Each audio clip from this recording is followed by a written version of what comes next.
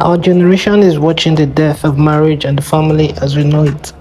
Among the many factors contributing to its destructions are immorality, adultery, fornication, homosexuality, abortion, sterilization, women's liberation, delinquency, and sexual rebellion. All those things like strands in a cord that is strangling the family. There are many opinions about the restructuring of the family. Some sociologists say marriages need to change. They say we need open marriages or non-marriages. And that it really doesn't matter whether marriage continue as they have in the past. People are grouping without any base authority to try to find out how to make meaningful relationships in a disintegrating society. It's time for Christians to reiterate the divine pattern. Our marriages and families should demonstrate a way of living that is rewarding, meaningful, and fulfilling. That divine pattern should be evident to the world as it looks at Christian marriages and families. Unfortunately, the world's problems of divorce has also become a problem of the church, but God has the divine standard that can make marriage and the family what they ought to be. Pastor John MacArthur has this to say.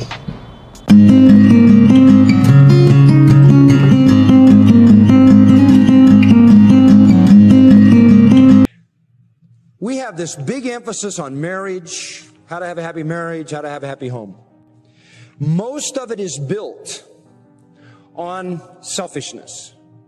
Most of it is built on the wrong perspective. For example, the typical marriage seminar. The typical marriage seminar, they tell the husband this: you want to have a happy marriage? Listen to your wife.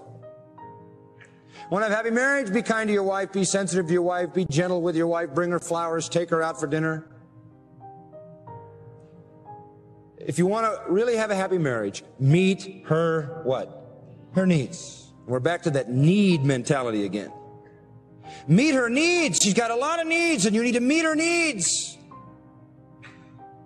Very important. And so here's this husband. And he's doing everything he can think of to try to meet her needs. Well, I've got to stay home because that's I just have to meet my needs right. Well, I need to get this for her and take this. I want to really meet her needs. And what he's telling her is this: you know what marriage is? Marriage is where you get all your needs met. Marriage is where I knock myself silly trying to meet all your needs all the time. That's what marriage is. That's what she's programmed to believe. Same thing on the flip-flop. They tell the wife, now if you want to really have a happy marriage, meet your husband's needs. Look pretty when he comes home. Don't have your hair done up in coils like explosion in a mattress factory. Be dressed. Get your makeup on. Look nice. You know, once in a while have a candlelight dinner and the kids down the street. I mean, you've got to meet his needs. And when he comes in the house, don't say, I'm sick of going out the back door. I went out the back door 5 times a day and I walk by the same weeds that have been there 8 years. Would you please pull the weeds? Don't be more sensitive than that. He's had a hard day. Meet his needs. Be sensitive. Listen to him.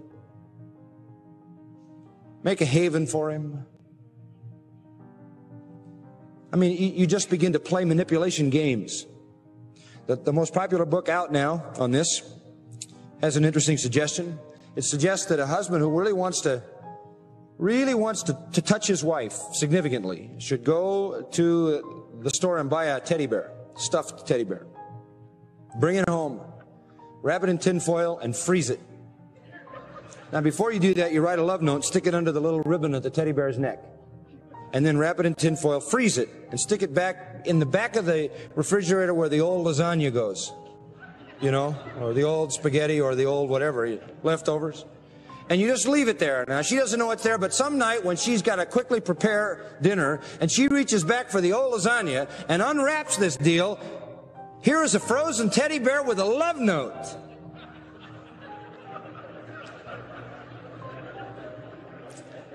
Now, honestly, folks, I mean, we're all adults here, right? My response to that is, if you have a good marriage, you don't need the teddy bear. Save the money. If you have a bad one, she'll hit you with it, so you better be careful. It'd be better if it wasn't frozen.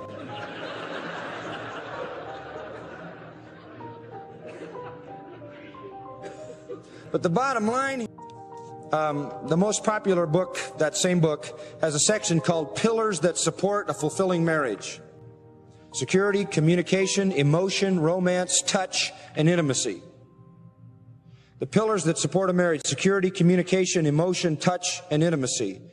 Those are nice things. It's nice to have security. It's nice to have communication. It's nice to have emotion or romance. It's nice to touch each other. It's nice to have some kind of intimacy. But those things aren't going to keep a marriage together. They aren't going to do it. The same book says the best way we know to bond in a family is by going camping. You know how many times I've taken my family camping? 0. The best way to bond in a family is by going camping? What does that mean? Pretty shallow stuff. And then the book says if a woman truly wants to have a meaningful communication with her husband, she must activate the right side of his brain. Now there it is, lady, in black and white. If your marriage isn't working, you've got to activate the right side of his brain. We're back to this manipulation. We're back to this needs mentality, which is such a counterproductive focus, where everybody is concerned about having their needs met. You know the problem with that?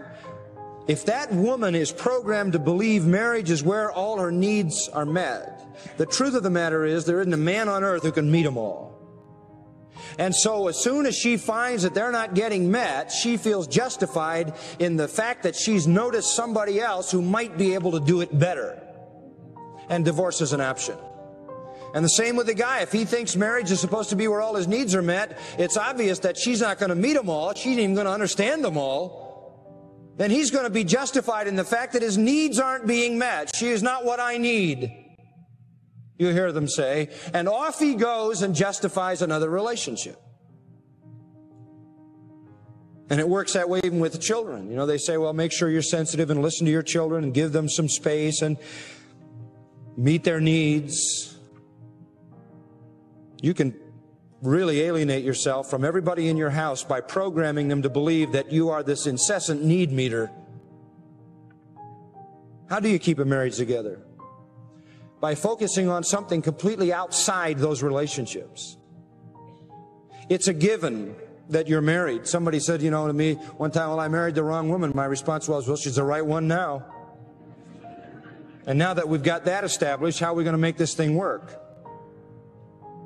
But you've got to transcend that relationship. Some relationships are better than others. Some are more fulfilling than others on a human plane.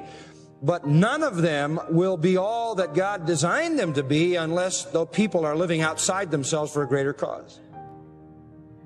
And that is particularly true in the spiritual dimension. Divorce is no option for me. Why?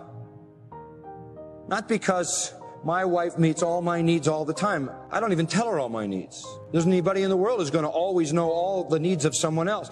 Our marriage doesn't work because I all the time meet all her needs. I don't think she even expects that. I don't expect that. But our marriage works, and divorce is no option for us because we have a cause beyond ourselves for which we live. What is that? We live to the glory of God. We live to the exaltation of Jesus Christ. Divorce is not an option. Why? Because we have a testimony before the community in which we live to show them the power of Christ in a home. Divorce is not an option because our home is to be a haven for Christian people to come and to see the work of the Spirit of God. Conflict isn't even an option. Selfishness isn't even an option because our home is exposed to so many people and we want Christ to be seen. So the agenda for us is not make sure I meet all your needs, but the agenda for us is make sure I walk in the Spirit. And I find that if I live to the glory of Christ walking in the Spirit, I have a wonderful marriage and a wonderful family life. It's been a very, very significant curiosity to me that in the same 20 years that the divorce rate in the church has gone from something like 500 to 1 to the same as the divorce rate in the world, in that same time of decline in marriage has been an escalation of material on marriage. The only thing that I can conclude is some of this stuff is putting gasoline on a fire because the focus is wrong. Get outside yourself. That's not popular in the day in which we live. If somebody comes in and says, I have this problem, I have that problem, I have this problem, our marriage isn't working out, the first question you might want to ask them is, well, tell me about your spiritual life. Tell me about your spiritual service. Are the two of you walking in the Spirit, and are you serving Christ with all your heart? Because you see, if you're lost in the spiritual issues and you're lost in the advancement of the kingdom, it seems to me that God would grant you the grace of joy in your marriage.